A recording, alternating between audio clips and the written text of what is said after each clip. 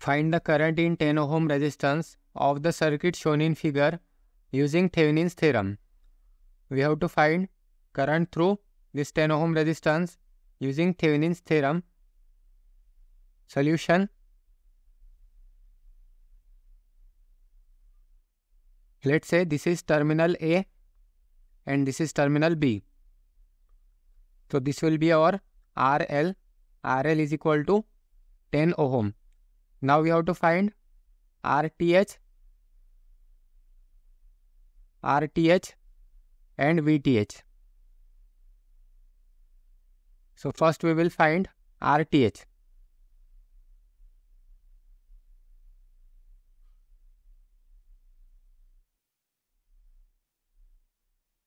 To find RTH, turn off all sources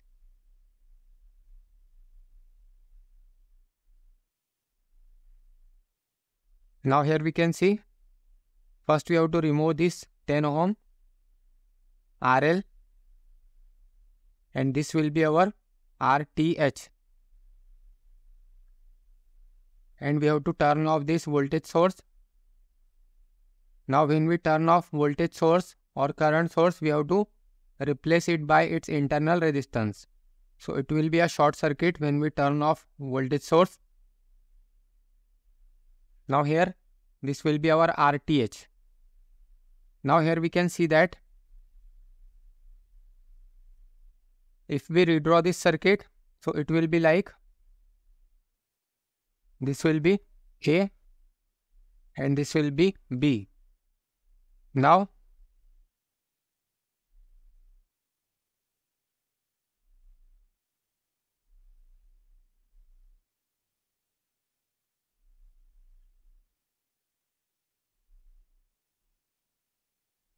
it will be like this. If we stretch terminal A and B, then this will be like this, and also these are connected like this. So here we can see this is 60-30. So this will be 60 ohm, 30 ohm, this will be 50 ohm, 50 ohm and 20 ohm. Now here we can see that this 60 ohm is in parallel with 30 ohm.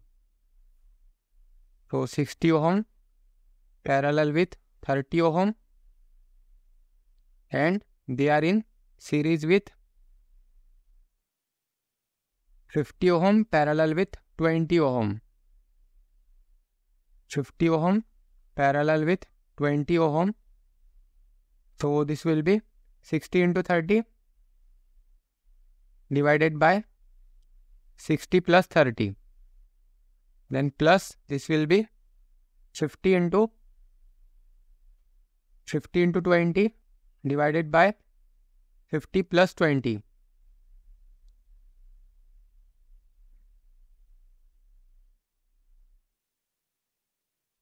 So 60 into 30 divided by 60 plus 30, then plus 50 into 20 divided by 50 plus 20.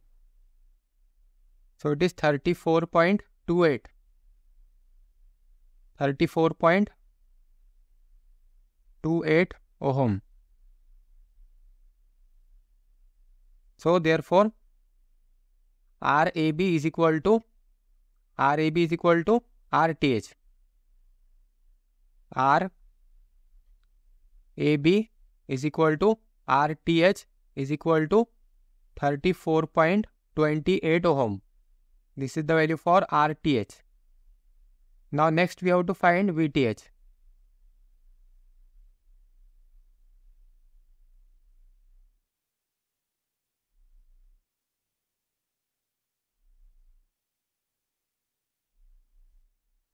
So to find VTH, that is Thevenin equivalent voltage.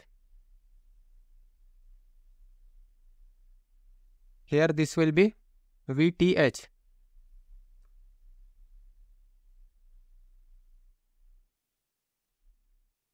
VTH.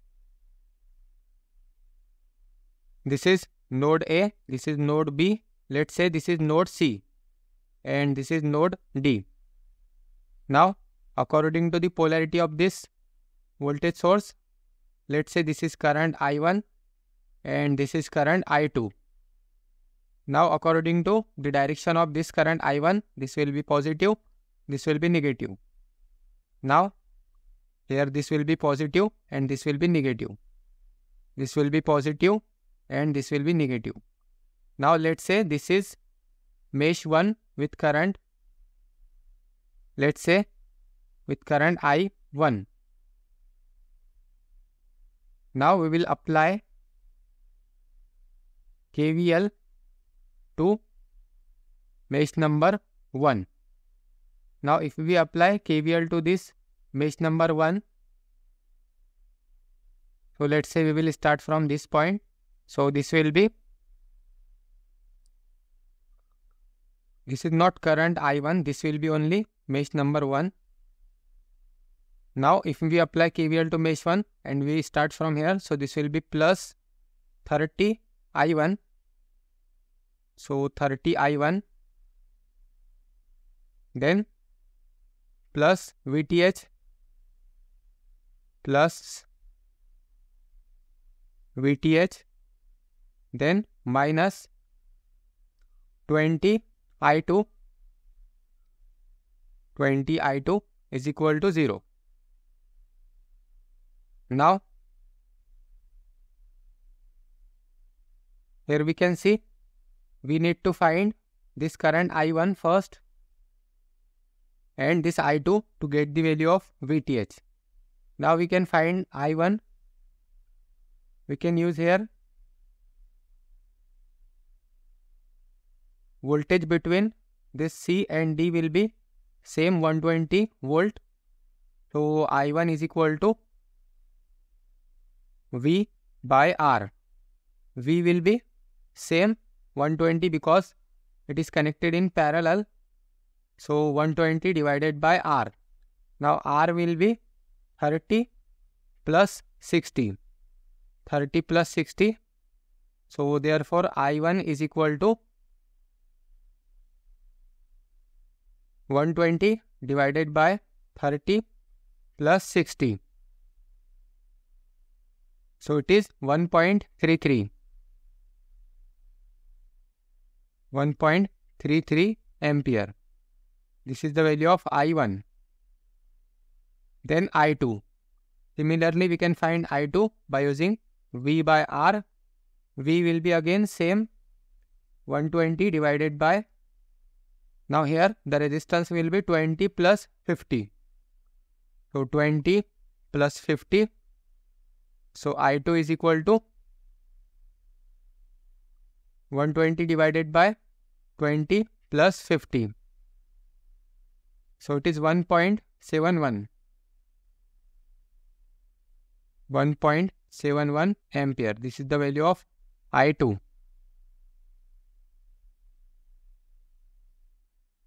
Now we can substitute this value here in this equation. So we can find the value of VTH. So this will be 30. The value of I1 is 1.33. Then plus VTH as it is minus 20 I2. Now I2 is 1.71 is equal to 0. So this will be 30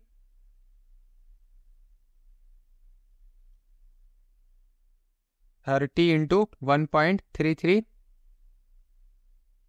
then minus 20 into 1.71. 20 into 1.71. So this will be 5.7.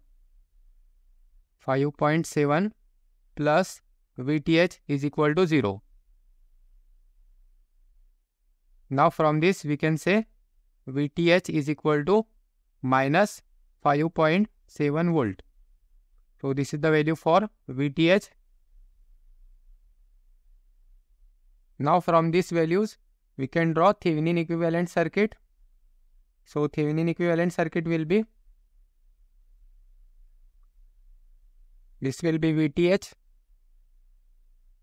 and this will be RTH and this will be RL. Now the value for this VTH is equal to minus 5.7 volt. The value for RTH is 34.28 ohm. 34.28 ohm, and this will be RL, and RL is 10 ohm. 10 ohm, and this will be IL. This will be IL. Now we can find IL by using formula VTH divided by RTH plus RL. Now VTH is minus 5.7 divided by 34.28 plus 10. So therefore IL is equal to